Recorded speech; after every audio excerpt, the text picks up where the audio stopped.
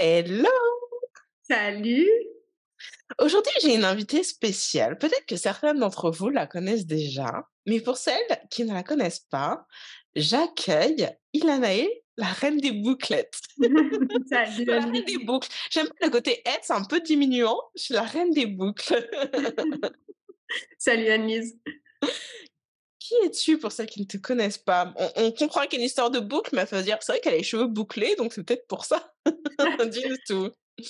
Alors, moi, c'est Ilanae, je suis coiffeuse spécialisée dans tout ce qui est cheveux bouclés, donc ondulés, bouclés, frisés, crépus.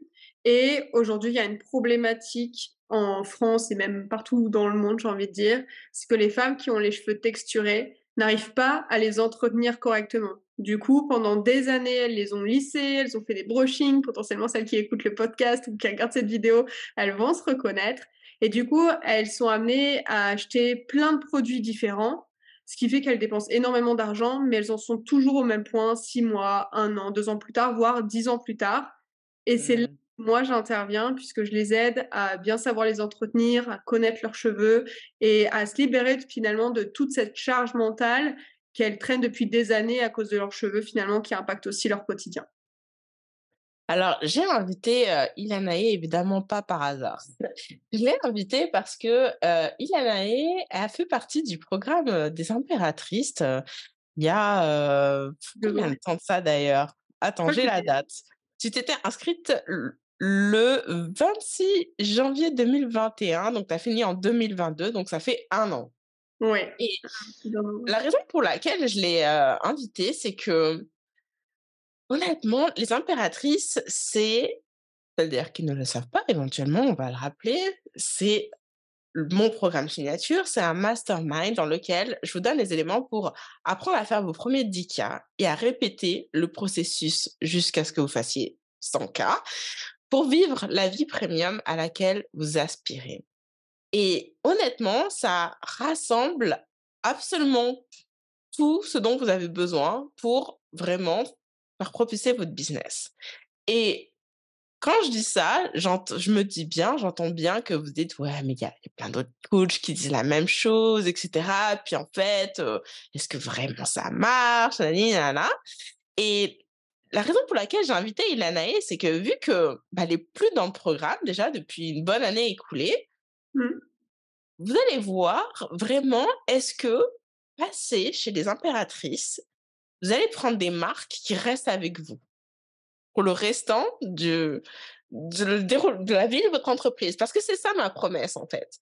C'est que c'est comme si vous alliez dans une école et vous allez apprendre des stratégies que vous allez implémenter, mais sur lesquelles vous allez capitaliser pour les années à venir. Et puisque Ilanae n'est plus dans notre école, est-ce que vraiment elle se sert toujours de ce qu'elle a appris? Et si oui, comment? Et qu'est-ce que vraiment ça crée pour elle comme en tant que résultat? Est-ce qu'il y a des changements, vraiment? Ou alors est-ce que c'est comme, quand on va à l'université, on apprend tout plein de choses, puis aussitôt que l'examen est passé, on oublie tout? Donc, Ilanae, est-ce que tu peux nous dire brièvement, qu'est-ce qui t'a amené chez les impératrices? Et je dois te dire, juste avant qu'on démarre cet appel, je suis allée regarder ton formulaire d'entrée de quand tu as rejoint les impératrices et j'ai lu quelque chose que j'avais même, complètement oublié et je me dis: «Waouh!» qui était que en fait, tu venais juste de bénéficier d'une rupture conventionnelle et tu t'es dit: «Bon, bah, je me lance». Ouais, tout à fait. En fait, ce qui s'était passé, c'était que j'avais déjà mon activité à côté de mon travail. J'étais chef de produit, dans l'informatique, donc rien à voir avec les cheveux, bien sûr et finalement, j'avais cette activité à côté que j'essayais de faire fonctionner un petit peu, enfin non, pas qu'un petit peu, j'essayais de la faire fonctionner et je suivais tous les conseils que je voyais à droite à gauche. Donc je me souviens, j'avais un lead magnet, j'avais un freebie Mmh. qui amenait ensuite vers une liste et vas-y inscris-toi à mon coaching. Je crois que c'était ça et c'était Mmh. du coaching du coup individuel qui était à 190 € pour 3 mois. Ça me Rien que d'y penser. rien que d'y penser, j'en ai ouf, j'en ai mal au ventre quoi. Et je faisais vraiment les 2. C'est-à-dire que le matin, je me souviendrai toujours, je me réveillais 1 heure plus tôt, voire 1 heure et demie plus tôt, pour travailler sur mon business. Ensuite, j'allais bosser. Entre midi et 2, je mangeais en 10 minutes. Je faisais ensuite mon business. Je recontinuais à travailler. Comme j'étais dans Mmh. un job où j'étais assez efficace, je finissais à 17 heures et ensuite jusqu'à 21 heures, je travaillais. Et j'étais comme ça à fond, fond, fond dans mon business, à travailler tout le temps, et finalement à faire, bah, du 7 heures, 21 heures, tellement j'étais à fond parce que je voulais que ça marche. Mais Mmh. je ne savais pas comment le faire. Au final, ça commençait de plus en plus à fonctionner, sauf que je m'en suis rendue à un point où j'avais trop d'appels individuels, ce qui fait que quand j'avais des nouvelles clientes, bah, ça me fatiguait d'avance, en fait. Je me disais: «Oh, Mmh. enfin encore une nouvelle cliente». Et du coup, ensuite, il y a eu le covid. J'ai été mise au chômage partiel à 100. Et c'était la meilleure nouvelle de ma vie, en fait, et j'étais avec ma manager au téléphone, je fais: «Ah oui, je comprends». J'ai raccroché, j'étais trop heureuse et je me suis dit: «Ça y est, c'est bon, c'est un signe, c'est le moment, quoi». Et c'est à ce moment-là que j'ai dit: «OK, faut que je rejoigne les impératrices, faut que je fasse un coaching de groupe, faut que j'arrête de faire du one on one et il faut que je sois payée aussi à ma juste valeur». Mmh. Donc voilà, c'est comme ça que j'ai rejoint le programme. Ça faisait un moment que je regardais et je me disais: «Mais non, mais est-ce qu'il faut que je fasse du groupe? Parce qu'en fait, l'individuel, c'est personnalisé, le groupe, ça peut pas être personnalisé, comment ça fonctionne?» Et tout. Je me Mmh. souviens, je réfléchissais tellement. OK, OK. Donc du coup, bah, de ton côté, tu as lancé ton premier coaching de groupe, de Blooming Girls, si je me rappelle bien du titre. Je sais pas si ça s'appelle toujours comme ça Ouais, d'ailleurs? si, ça s'appelle toujours comme ça. OK. Donc 2 ans après ce lancement, où il en est ce programme? Qu'est-ce qui se passe? Comment ça va? Waouh! Oh là! Alors déjà, bon, autant te dire que quand ma manager m'a rappelé 1 an plus tard pour revenir dans l'entreprise, j'ai dit: «Non». Ah, elle t'a rappelé? Ah ouais! Elle m'a rappelé, j'ai dit: «Non, non, ça va aller». Du coup, là, je vis à 200 de mon activité. J'ai 3 personnes qui travaillent avec moi à temps partiel, c'est des freelances et ensuite, bah, la vie est plutôt sympa, si je peux dire ça comme ça. Il y a justement, je suis en train de faire un challenge, on va pouvoir en parler après, en ce moment même et il y a des clientes donc des personnes qui sont dans le challenge et il y a des entrepreneurs. Et quand je Mmh. vois leurs messages: «Ah oui, moi j'ai pas le temps parce que tu connais entrepreneur life, je travaille tous les jours de la semaine, 9 heures, 20 heures, machin et tout» et je suis genre: «Oh si tu Non, savais comment il y a tout moyen non, je d'être». comprends pas. Voilà, c'est ça. Donc Est-ce que voilà, ouais. est-ce que le challenge que tu fais là, actuellement, c'est pour vendre Blooming Girl? Ouais, tout à fait. C'est pour vendre Blooming Girls, donc il y a vraiment tout ce qu'on apprend dans les impés par rapport au challenge, déjà, je garde exactement la même chose. C'est-à-dire, en fait, finalement, je fais mon simple launch, ensuite je fais mon challenge. Je l'ai raccourci, je l'ai mis sur 3 jours. Comme Mmh. ça, voilà, c'est plus rapide et c'est tout aussi efficace par rapport à ma cible. Et ensuite, je fais juste un 4e live en mode présentation privée, vraiment VIP, VIP parce que, je fais aussi de la pub donc Mmh. parfois l'audience froide, j'ai vraiment envie que les personnes en fait qui rentrent dans mon programme, je les je les sélectionne en fait. C'est comme si je voulais vraiment les sélectionner, donc je veux que les hyper motivés et c'est pour ça, limite volontairement, j'ajoute une complexité supplémentaire pour vraiment avoir les pépites en termes de clientes quoi. Limite voilà, maintenant je veux choisir mes clientes alors que c'est du prix premium et cetera. Je les fais un peu plus galérer, pour rejoindre le programme quoi. C'est un peu, contre-intuitif mais Mais ça crée de l'exclusivité, en fait, ouais, donc c'est ça, justement. voilà.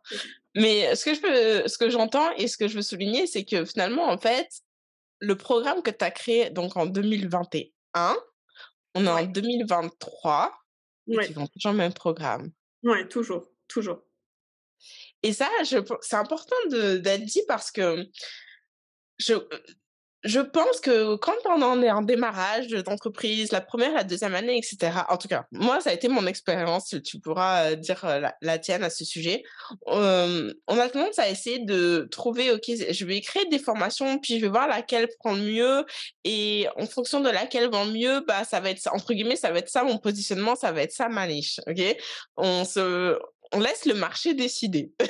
OK, on laisse les clients décider. Là où, en fait, chez les impératrices, je vous invite vraiment à vous positionner différemment et à vous décider, puis c'est le marché qui va suivre. Et autrement dit, il ne s'agit pas de trouver quelle est l'offre qui va marcher, mais de faire en sorte que l'offre marche. Et l'avantage de ça, et tu peux nous donner ton retour d'expérience, c'est qu'en fait, on crée ce qu'on appelle dans le jargon, un programme signature, OK? Donc maintenant, bah, si on se pose la question: «Ah, j'ai besoin entretenir mes cheveux bouclés, à qui je pense?» Bah, je pense à Inanae parce que ça fait 3 ans qu'elle vend le même truc encore et encore et encore. Ça lui permet de se faire un nom, en fait, sur son marché. C'est ça Mmh. l'intérêt et l'autre intérêt d'ailleurs, j'ai envie de dire, c'est que, bah, du coup, on n'a pas besoin de recréer la formation chaque mois, une nouvelle masterclass, un nouveau training qui va avec, et cetera. On est plus dans la position de s'améliorer et ça, c'est l'autre versant qui est que je sais qu'il y a certaines personnes, parfois, qui ont de la résistance à l'idée d'avoir un programme signature parce qu'elles se disent: «Bah, je vais m'ennuyer, en fait». Parce qu'une fois que c'est fait, c'est plus à faire. Moi, franchement, ça fait 4 ans que je vends les impératrices. Je continue de tout le temps de le mettre à jour parce qu'on évolue, j'apprends des nouveaux trucs, je formalise mes concepts. Comment ça se passe pour toi, cette expérience de programme signature? Bah, déjà, en fait, je notais en même temps pour vraiment pas oublier d'en parler. Oui. Une anecdote qui m'est arrivée, récemment. On a toujours tendance, quand même, à vouloir, chercher, enfin, il y a un peu un syndrome de l'objet brillant, de: «Ah, il faut Mmh. que je fasse les choses différemment, je vais tester» et cetera. Et puis à un moment, je me suis dit: «Tiens, mon site web, il est pas foufou, faut que je travaille sur le SEO». Mmh. Là-bas, travailler sur ça et tout. Et puis par curiosité, je vais sur Google et je tape, ouais, coaching capillaire. Et là, je découvre Mmh. je suis en première position. Genre, je suis en première position sur Google, tu tapes coach capillaire, coaching capillaire, tu verras Coach My Curls, Ilanae et je suis en mode: «Mais j'ai même pas réfléchi au SEO» et en fait, ça montre une chose, c'est que j'ai tellement répété, répété coaching capillaire et au début, enfin, je veux dire, j'ai dit le terme coaching capillaire, les gens, ils me regardent avec des gros yeux, genre: «C'est quoi?» Et comme tu dis, en fait, faut habituer son marché et moi, j'ai dû vraiment Mmh. éduquer mon marché par rapport à ça parce que certes, il y avait une problématique mais quand on a les cheveux bouclés, c'est surtout, bah, voilà, je vais acheter des produits. Je vais pas penser à m'éduquer, à m'instruire Mmh. sur comment faire et du coup, il y a eu cette volonté et ce besoin d'éduquer le marché qui fait qu'aujourd'hui, bah, comme je vends toujours le même programme et aussi que les gens y voient que: «Ah bah, tiens, c'était pas juste une tendance pendant le covid», même si j'avais commencé avant le covid. Il y a des clients qui m'ont dit ça, en fait. Quand j'ai vu que le covid passé, tu étais toujours en train de faire ton activité, tu étais toujours à fond et cetera et tu avais toujours des clientes et ben, en fait, ça a créé la légitimité de me dire, «OK, c'est vraiment sérieux» Mmh. et c'est pas, «Vas-y, je fais en ça, puis ça, puis ça, puis ça» et résultat, bah, tu vois, même pas besoin de SEO, je suis 1re sur Google, sans payer. Mais tiens, je forcément, dans ma tête, je me dis: «Mmh, est-ce que ça veut dire que tu continues à bloguer pour justement construire ce référencement même si c'était pas volontaire?» Non, pas du tout? Même pas, même. C'est ça qui est fou, c'est voilà, en fait, parce que vraiment maintenant, de plus en plus, même je vois autour de moi, de plus en plus de termes coaching capillaire, même par des groupes, Mmh. de coiffure et cetera, tu vois? Qui avant n'existaient pas et je me dis: «Bah, il y a eu ce positionnement-là fort» et même s'il y a de plus en plus d'acteurs, bah, je sais que, bah, je suis la première et je suis celle à qui on pense tout le temps Ouais. et dans la tête des gens déjà, c'est hyper qualitatif aussi par rapport au prix, en fait. Ça, je trouve ça intéressant, tu sais, de voir, je pense à ton co le terme de coaching capillaire. Je me rappelle que quand, on a parlé de ça, pour moi aussi, je me dis: «Tiens, c'est un concept que j'ai jamais entendu avant» et je trouve ça, vraiment fou de voir comment, tu sais, avec les années, en fait, les gens et c'est positif, hein. Les gens s'approprient ton vocabulaire et le font sien et tu vois, en fait, quel impact tu as sur ton industrie. Je Mais trouve c'est ça ça. hyper fou et je l'ai aussi expérimenté avec le concept de prix premium que j'avais jamais entendu avant et pour être totalement transparente d'ailleurs, hem, en fait, j'étais dans un coaching et j'ai envoyé un de mes documents pour review et ma coach, Maria Coz, je lui donne les crédits, je sais plus comment j'avais formulé, mais c'était pas prix premium. Je crois que j'avais mis 1 000 € et plus ou quelque chose comme ça. Puis elle m'a dit: «Oh, tu devrais l'appeler, premium price», donc prix premium. Je me suis dit: «Ah ouais, j'aime ça» parce que je voulais pas que les gens pensent que c'était high ticket parce que moi je fais une distinction entre le prix premium et le high ticket et le petit prix, hein, voilà. Pour moi, petit prix, bah, justement, c'est jusqu'à 1 000 €. Entre 1 000 3 000, on va être sur du prix premium, puis ensuite c'est du high ticket, hein, clairement. Et j'ai commencé à utiliser ce terme-là. Il a fallu que justement que j'éduque ma communauté à c'est quoi un prix premium. Donc je répétais tout le temps 1 000 € et plus, 1 000 € et plus, prix premium, 1 000 € et plus. Et maintenant, en fait, bah, cette expression, tu la trouves partout, de prix premium, tu vois? Alors qu'avant, non. Et que littéralement, je vais faire ma bonne française, je suis allée chercher aux États-Unis. Mais c'est vrai que c'est, moi, dans ma situation, je trouve que c'est tant mieux parce que maintenant, les Mmh. autres acteurs du marché, ben, ils font le travail pour moi, en fait, d'éduquer Ouais, cette notion de c'est coaching. vrai. Donc, C'est vrai, continue. tu raison, j'avais même pas vu comme ça, mais c'est trop ça. Mais je trouve ça top, quoi. Et et ça aussi, c'est l'intérêt quelque part d'avoir ce programme signature. Parce que sinon, si vous vendez vos trucs juste une fois pendant 3 mois, bah, après ça passe aux oubliettes, en fait. Mmh. Et puis, oui, les gens, ils s'en souviennent plus et puis mais c'est épuisant de créer toujours des nouveaux programmes. Enfin, je Ouais, veux c'est dire, clair. plein de fois, moi, je me suis dit: «Tiens, et si je créais un nouveau programme?» notamment pour les cheveux, je me suis dit: «Tiens, un programme pour, la pousse», parce que toutes les femmes ont envie d'avoir les cheveux longs, enfin la plupart et cetera. Je dis: «Non, tu vas rester sur, ta situation. Si à la limite, plus tard, tu veux créer ça, tu le feras, mais garde ton programme qui fonctionne hyper bien» et de toute façon, je l'adore et tu le disais tout à l'heure, est-ce que c'est possible de s'ennuyer ou pas? En fait, à Mmh. la limite, même si tu «t'ennuies» entre guillemets, même si, enfin, je pense que quand tu crées tellement un produit avec, passion, un service avec passion et que tu sais que ça aide vraiment les gens, déjà tu t'en lasses pas Ouais. et en fait, il y a plein de postes différents dans une, entreprise, en fait. Parce que là, on n'est plus en train de faire un petit truc. C'est, maintenant, moi, je fais plus tant de coaching que ça. Enfin, j'en fais une fois par semaine. Ensuite, j'ai une autre coach avec moi et après, Mmh. je me dis: «Tiens, j'ai fait du coaching pendant, enfin, depuis 2019, donc j'ai envie de changer un peu de posture et du coup, de faire autre chose dans ma propre société» et comme ça, je reste vraiment sur les trucs où là, en ce moment, ça me fait vraiment plaisir de le faire, quoi. Alors, il y a plusieurs choses sur lesquelles je veux rebondir. Je vais mettre le côté stratégie de côté. Je veux qu'on en parle de challenge, simple launch, mais tu as dit quelque chose ici. Tu as dit: «Je suis en coaching une fois par semaine». Mmh mh. Et ça, littéralement, c'est la promesse des impératrices. C'est au lieu d'avoir 15 clientes, vous allez en avoir, juste tout le monde dans la même salle, une fois dans la semaine et c'est terminé.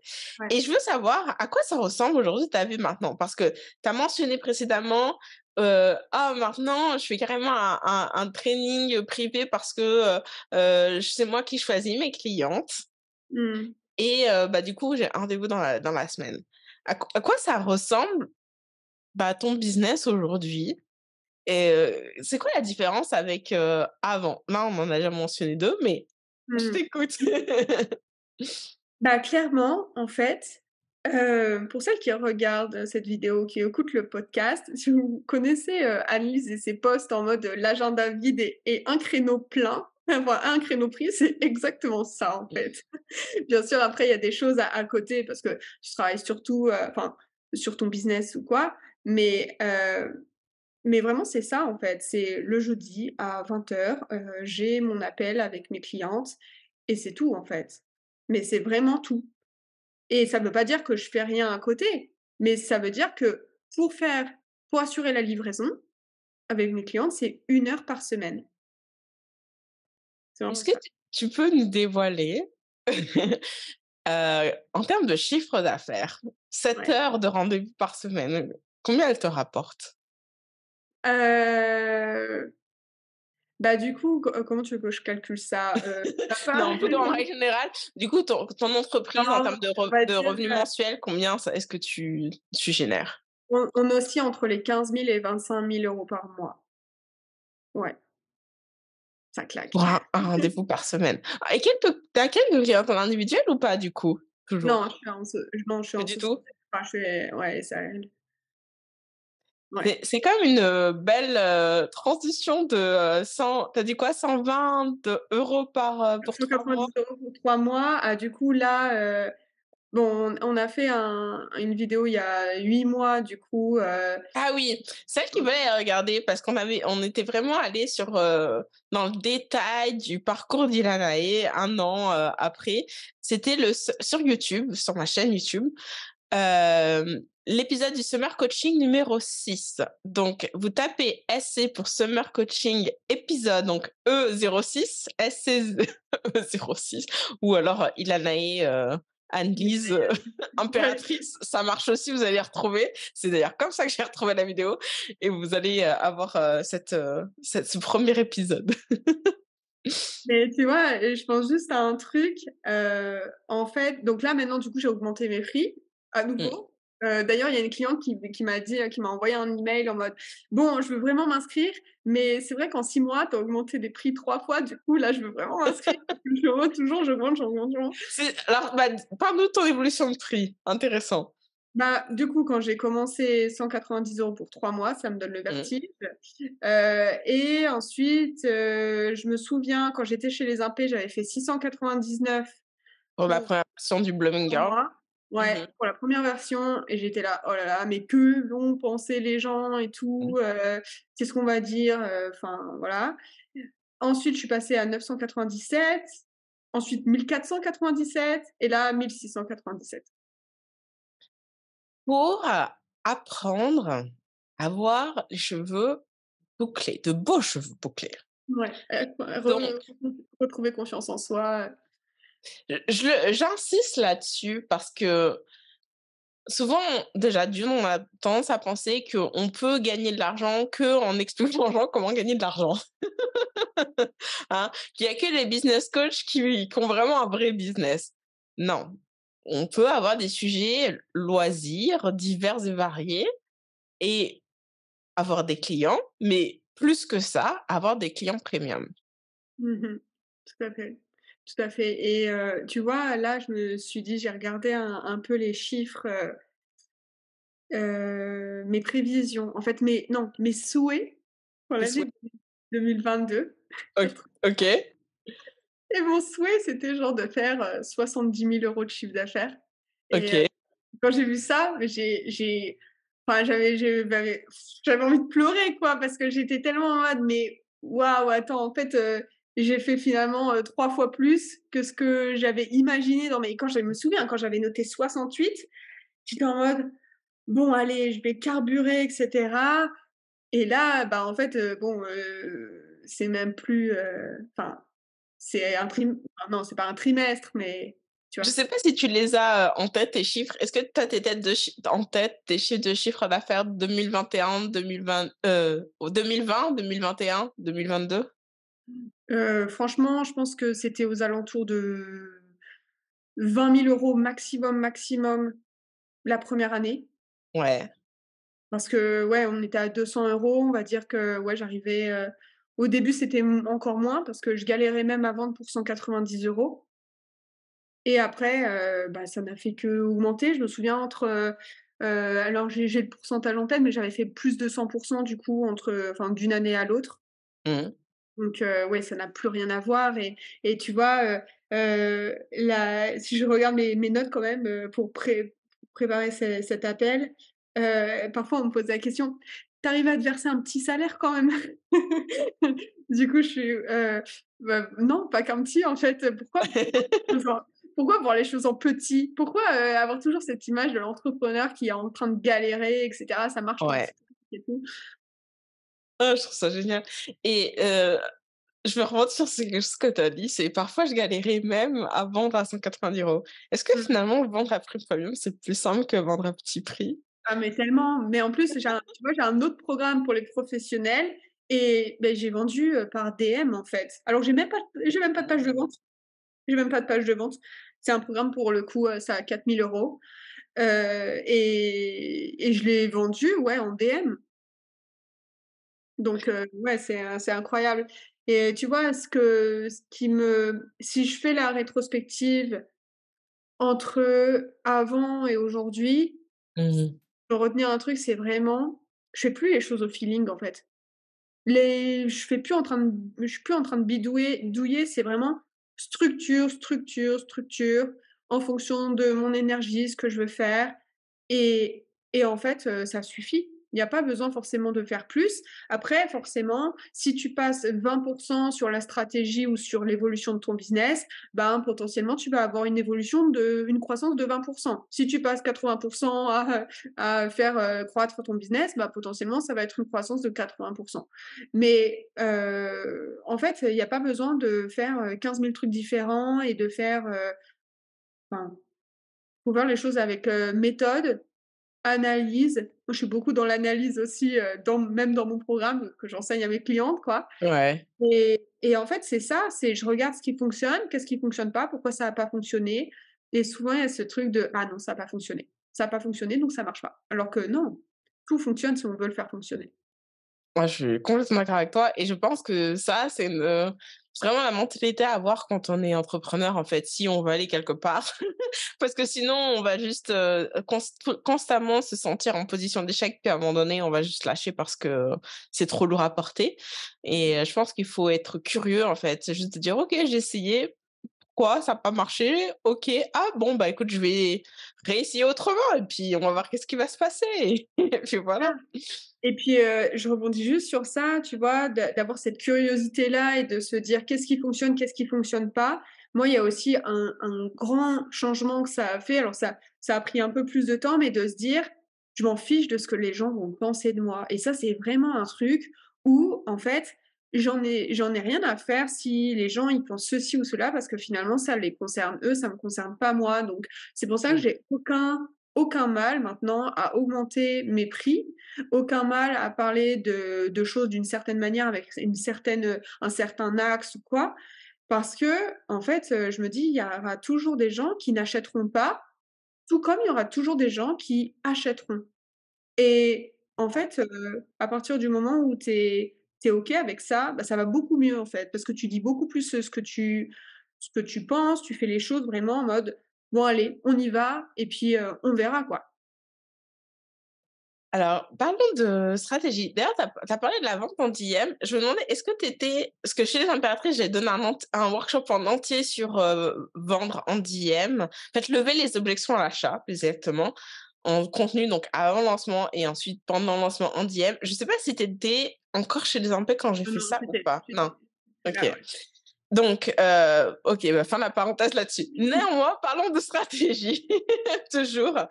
Tu as parlé de challenge, tu as parlé de simple launch, donc forcément, ça veut dire que tu continues à toujours le faire et d'ailleurs le challenge que tu es en train de faire. OK, tu l'as raccourci. Pour moi d'ailleurs, soit dit en passant, hein, en tant que coach, je me dis ça fait du sens que tu l'aies raccourci parce que si tu fais un simple launch précédemment, c'est comme une espèce de long challenge, juste que l'expérience est un petit peu différente et en gros, un privé public. Je mets Ouais. des gros guillemets, mais c'est un peu ça, donc c'est cohérent. Néanmoins, est-ce que du coup le challenge ou les sujets de SL restent similaires à la structure qui a été vue ensemble durant ton année chez les impératrices? Bah, absolument, la même chose. Vraiment, c'est exactement la même chose. Je fais un SL, un simple launch. À la place de la semaine de live, du coup, j'invite à, faire le challenge, en Mmh. fait. Parce que, ben, en tout cas, je l'ai fait comme ça ce mois-ci parce que j'avais envie, tout simplement et ensuite, je me laisse une semaine de vide, genre, je me repose et après je recommence un essai. Oh waouh! Attends, mais tu vraiment rien! Parce que non, mais en fait, il y a tellement de en fait, c'est toujours les mêmes sujets. C'est toujours Oui, la même structure et en fait, comme j'ai des personnes qui travaillent avec moi par rapport au contenu et cetera, bah, en fait, c'est du recyclage. On se dit: «Bah, OK, qu'est-ce qui a fonctionné ouais. dans le simple launch? Comment il faudrait tourner les trucs? Ah tiens, on en a fait, 2, enfin 2 consécutifs. Quels sujets ont les plus fonctionné?» et cetera et du Mmh. coup, c'est hyper rapide. Moi, ce que j'ai juste à faire, c'est, à la limite, moi, j'aime bien faire ça, rechercher un peu des audios pour des reels parce que j'aime bien faire des reels et me foutre devant ma caméra et et voilà, en fait. Parce qu'après le texte, il est déjà fait, je refais un petit peu, je reformule. Je vais même dire à mon assistante: «Bah, vas-y, utilise, ChatGPT et et mets-lui le texte et dis reformule». Parfois, on le fait comme ça aussi. J'adore! Qu'est-ce que ça a donné? Franchement, c'est pas mal, c'est pas mal. Cool. Alors je teste, Et tiens. mais en fait, c'est très rapide parce que finalement, c'est toujours les mêmes sujets. Et puis après, voilà, il y a des choses que j'ajoute aussi. Je suis un peu plus présente en story pour, Mmh. avoir aussi ce contact en story qui marche bien sur Instagram. Mais globalement, c'est exactement la même chose. Là, le challenge, il est terminé. Bah, la structure d'analyse du challenge, bah, encore une Mmh. fois, bah, là, cette fois, c'est plus moi qui le fais du coup, mais j'ai transmis la méthode à Mmh. la personne qui travaille avec moi. Franchement, c'est exactement les mêmes tableaux encore et tout, hein. Bah, attends, on réinvente pas la poudre, hein? Voilà, il y a pas besoin, il y a pas besoin. C'est Donc ouais, top, je c'est suis top exactement pour la ça. même chose. Franchement, Donc est-ce que ça veut dire que tu es en cycle de lancement, toutes les 6 semaines, en gros? ouais, c'est ça. Mais OK. Même Moi, même je sais pas au-delà même pourquoi. au-delà parce que, Vas-y. si tu veux, j'ai une double stratégie. J'ai et c'est comme ça, c'est quand on tient cette organisation-là, qu'on est Mmh. genre les gens, ils ont l'impression, ils se disent: «Mais tu arrêtes jamais» et cetera et en fait, moi, je suis en mode, c'est toujours les mêmes sujets de challenge. Donc en Mmh. fait, cette semaine, pour mon challenge, par exemple, bah, j'ai dû préparer pendant 1 heure, grand max. Parce que c'est plus vraiment moi qui le fais et puis moi je suis juste en live et je mets la caméra et puis ensuite, tout le reste, coule. Mais en fait, finalement, j'ai 2 stratégies maintenant, donc j'ai tout ce qui est Simple Lunch et Attends, Challenge. juste avant que tu t'emballes là-dessus, je veux préciser au cas où ça soit pas clair pour ceux qui nous écoutent, ça te prend qu'1 heure parce qu'en fait, tu réutilises ce que tu as déjà fait avant C'est et c'est ça, pour ça que tu as plus besoin de le faire parce que, je donne un point concret pour que les gens visualisent. Bah, pour le challenge, on sait par exemple qu'il y a tel email à envoyer ou il y a tel post à programmer pour annoncer le live ou pour, donner l'exercice ou quoi aux caisses. Vu que ça, c'est déjà prêt, c'est facile de déléguer, en fait, parce que la personne, elle sait très bien, bon, bah, tel jour, il doit y avoir tel truc. mmh, Nous, on n'a rien à faire, en fait. c'est C'est pour ça. ça que c'est aussi court comme temps de préparation parce que ça a déjà été fait il y a 3 ans, il y a 2 ans. Ouais, mais c'est ça, mais c'est parce que c'est les mêmes sujets, hein, vraiment, c'est Ouais. juste qu'il y a des trucs que j'ai rajoutés et en plus, du coup, ça permet d'être plus proche encore des personnes qui sont dans le challenge. Mmh. Et de vraiment même t'imprégner de ce qu'elles te disent et parce que tu es plus dans, les choses administratives un peu, qui peuvent stresser un petit peu. Tu es juste en train de, bah, en fait, de profiter, même si tu es en lancement, de ce qui est en train de se passer et oui, donc c'est vraiment ça, en fait. C'est Ouais, donne-nous ta double stratégie, je t'ai coupé, donc ah explique-nous. oui, bah, en fait, j'ai une stratégie à la fois, organique, donc je vais diriger les personnes vers mon challenge. Mmh. Et ensuite, maintenant, j'ai mis en place la publicité pour à la fois, bah, là, je l'ai aussi fait pour le challenge, j'ai redirigé les gens de la pub sur mon challenge et je redirige aussi les personnes sur un webinaire que j'organise toutes les semaines à la même heure. Donc c'est toujours le même webinaire. Vraiment, je répète toujours la même chose, je connais par cœur, je pourrais même pas avoir de slide que je connaîtrais exactement et finalement, mon webinaire, bah, c'est mon challenge raccourci. Relancer. Mmh. Ouais, condensé à fond, fond, fond. Je leur fais juste avoir une sorte de petit exercice pendant le webinaire, comme ça elles ont déjà des résultats, elles me font confiance et après, voilà, ça poursuit. Donc c'est vraiment, si on peut résumer ça, c'est j'ai plusieurs canaux, enfin les personnes arrivent par la pub, comme ça elles me connaissent. Ensuite, je les réchauffe un petit peu avec les posts du Simple Lunch. Au bout de 6 semaines, elles ont le challenge, du coup, elles sont contentes et cetera et puis ensuite, de temps en temps, sur Instagram, je dis: «Bon voilà, je fais des offres, flash en mode, tiens, j'offre ça aujourd'hui, inscris-toi». Top. Merci pour, toute cette explication. Je trouve ça génial et ça permet vraiment de vous voir que vous voyez plutôt que quand on est OK. Quand on n'atteint pas les résultats qu'on veut atteindre, on a tendance à essayer de trouver une solution, ce qui est logique, hein. On a un problème, donc on cherche une solution. Et le fait qu'on soit dans cette démarche de quête de solution fait que on va tester une stratégie à droite, une stratégie à gauche et essayer ci et puis essayer ça. Et comme en fait, on part dans tous les sens, bah, on n'arrive toujours pas là où on veut parce que, bah, ça fonctionne pas, mais parce qu'en fait, on n'est pas vraiment on canalise pas notre attention et notre focus et notre énergie et notre force de travail, tout ça, sur un truc pour le faire marcher. Et c'est un peu comme, le discours qu'on a eu sur l'offre où finalement, il ne s'agit pas de voir quelle offre va marcher, donc il ne s'agit pas de trouver quelle est la bonne stratégie, mais d'avoir une stratégie, d'avoir une offre et décider que c'est celle-là qu'on va utiliser et de la faire marcher pour nous, en fait.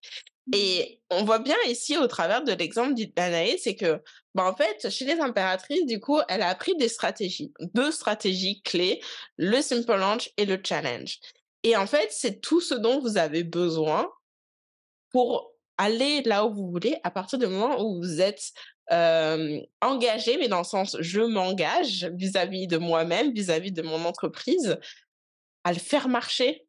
Mais une fois que vous arrivez à avoir ce déclic et d'ailleurs, Ilana, elle peut en témoigner, ça a été bien expliqué dans l'autre, l'épisode du Summer Coaching numéro 6, que son premier challenge, non pas challenge, son premier simple launch n'avait pas fonctionné, mais Mmh. elle était engagée et elle a été curieuse, hein. On a eu toute cette conversation sur: «OK, pourquoi? Qu'est-ce qui se passe?» Et une fois qu'elle a décrypté le code, bah, le lancement suivant, qu'elle a décrypté le truc, bah, ça a marché et une fois que ça marche, bah, il y a plus qu'à recommencer, en fait.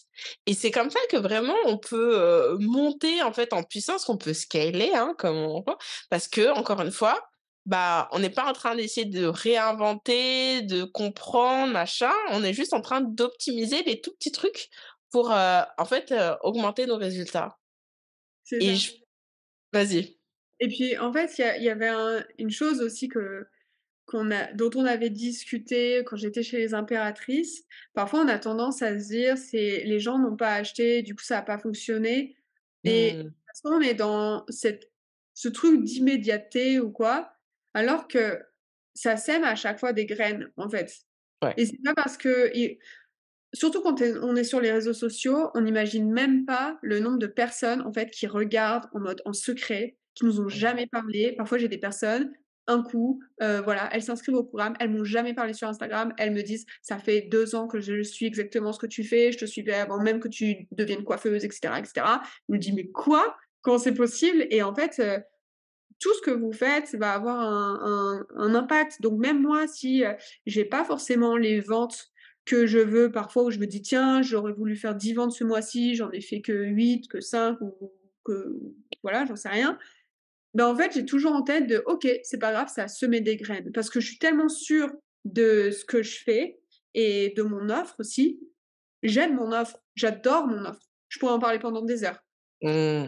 Et c'est ça aussi qui est important. Si déjà on C'est ne croit clair. pas en ce qu'on vend, si on se croit pas capable de changer la vie des gens ou de pouvoir les accompagner, déjà il y a quelque chose à travailler sur ça, je pense aussi.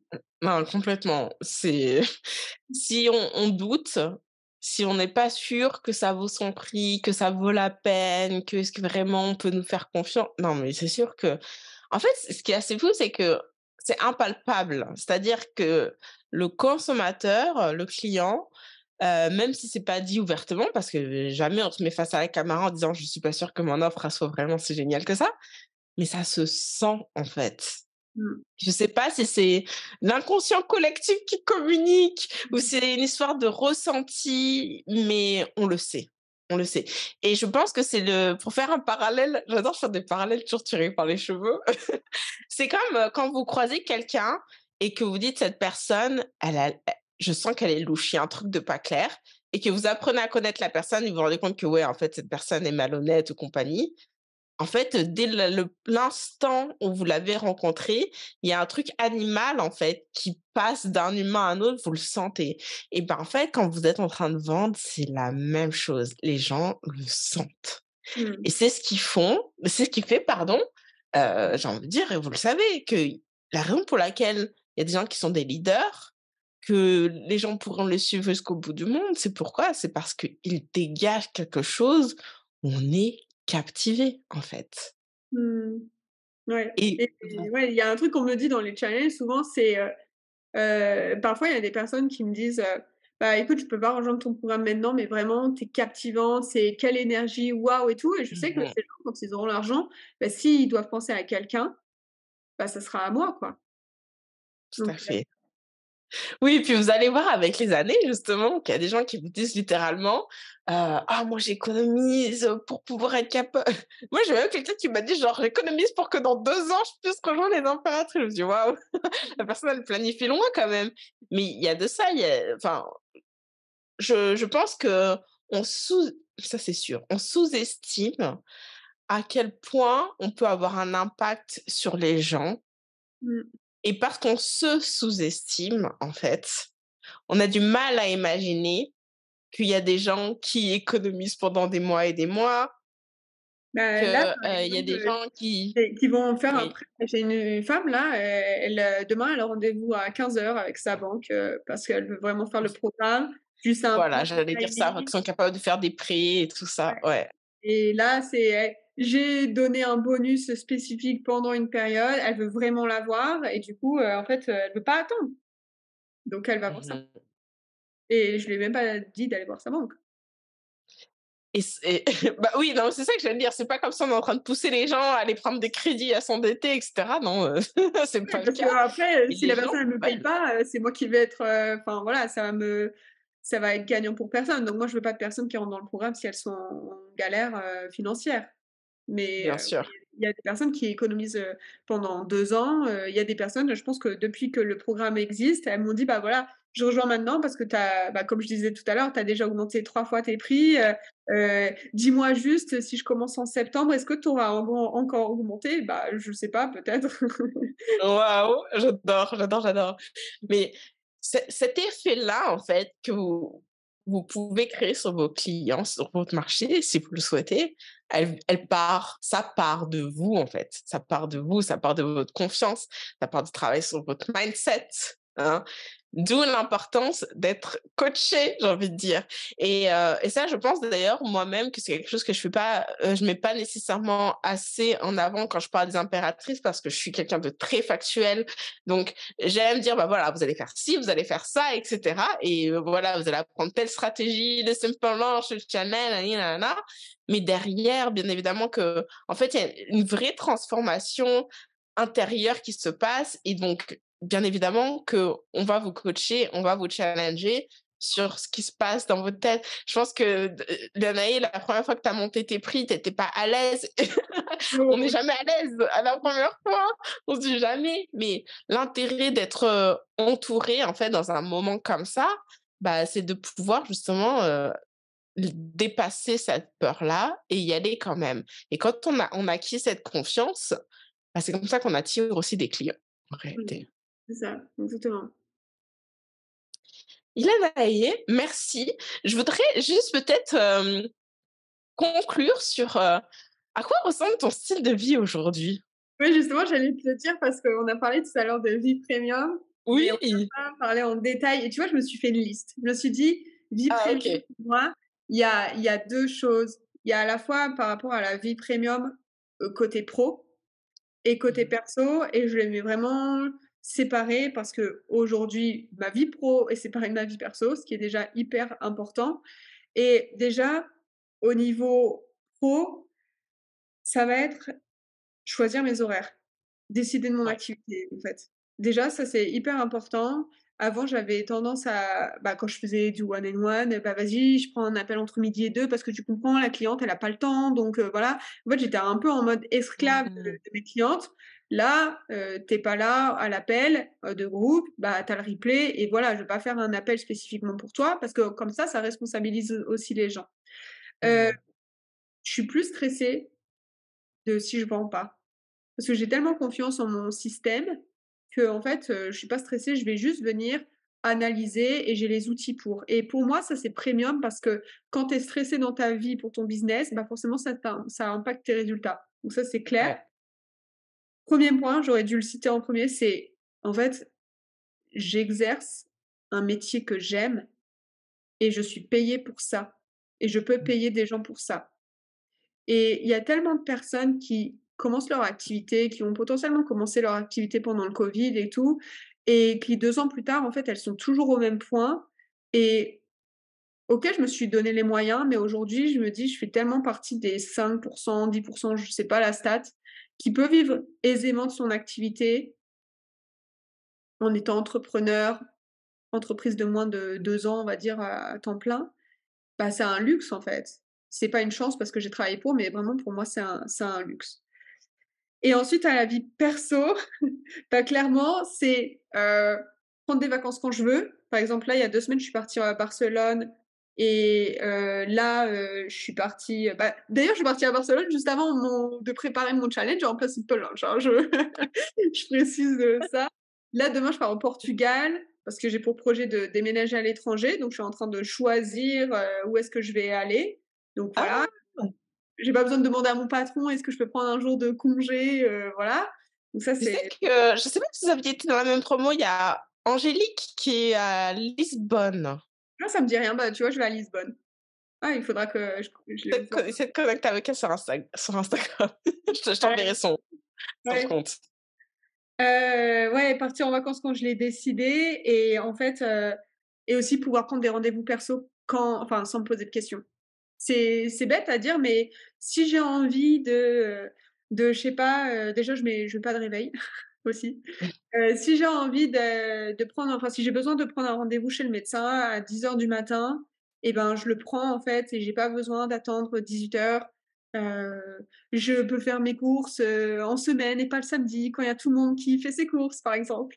C'est des choses Mmh. comme ça qui paraissent bêtes, mais en fait, c'est voilà, je peux aller, c'est cliché, mais je peux aller au spa le vendredi, comme ça il y a pas tout le monde le samedi. Je sais pas, c'est que des petits trucs comme ça où tu es en mode: OK, je vais en décaler par rapport au reste de la population et comme ça, tu as une vie, beaucoup plus tranquille, quoi. Tu peux profiter pleinement de l'expérience. Mais moi, je fais pareil. Pour moi, je trouve que c'est un vrai luxe, en fait. Genre, aller faire les courses je sais pas, jeudi à 11 heures ou tu sais, il y a Ah, il y a personne. personne. Tu es tranquille, tu es en paix, tu fais pas la queue pendant 1000 ans à la caisse. Ah, Tu vois? c'est ça et pour moi, c'est ça aussi vie premium. Au-delà de, bah, voilà, je peux travailler de n'importe où, je peux voyager et cetera. C'est en fait, c'est décider de comment je vis ma vie, en fait. C'est vraiment ça. Ah, c'est une belle conclusion pour cet épisode. Merci, Lanae. Merci à toi, Lise. Celles qui veulent, en savoir plus sur leurs cheveux bouclés, où est-ce qu'elles peuvent te retrouver sur, Instagram? Ouais, sur Instagram, donc c'est Ilanae, Ylanae, tiré du bas, beauté. Bon, vous trouverez, hein, Ilanae de toute façon en le tapant et puis, ouais, principalement ici parce que mon site web, bon, voilà, je fais pas de SEO, je suis première, mais sinon tapez coaching capillaire sur Google. Ça va ressortir. Parfait. Et pour celles qui, après avoir écouté ça, se disent: «Bah, écoutez, franchement, moi, aujourd'hui, les prix auxquels je vends et tout ça, c'est la galère et puis je hustle, voilà». Vous voyez qu'il y a une lumière au bout du tunnel, OK? Le tunnel, c'est les impératrices et la lumière, c'est l'après, OK? Donc je vous invite, à aller sur lesimpératrices.biz pour voir si on est ouvert, fermé, dépendamment de, quand est-ce que vous écoutez cet épisode. Pour celles qui écoutent cet épisode au moment où il est publié, nous avons un challenge justement, un challenge qui démarre le lundi 29 mai qui s'appelle Objectif 10K, 0 coaching one on one. OK? Je vous invite à aller vous inscrire à ce challenge. Oui, à la fin, on va vous vendre les impératrices. Vous le savez déjà, il n'y a pas de surprise. Néanmoins, vous allez apprendre les bases, en fait, les fondations de comment est-ce qu'on arrive à construire ce système qu'on a évoqué tout au long de cet épisode. Quelle est la structure? Quelles sont les étapes à suivre, en fait, pour y parvenir? À quoi ça ressemble? OK? Inscrivez-vous, comme ça, vous saurez tout. On se retrouve le lundi 29 mai au challenge et sur lesimpératrices.biz, dépendamment de quand vous arrivez, avant, pendant, après le challenge, on est toujours là. Voilà. Merci les filles de nous avoir écoutés. Je vous dis à très bientôt. Salut, salut!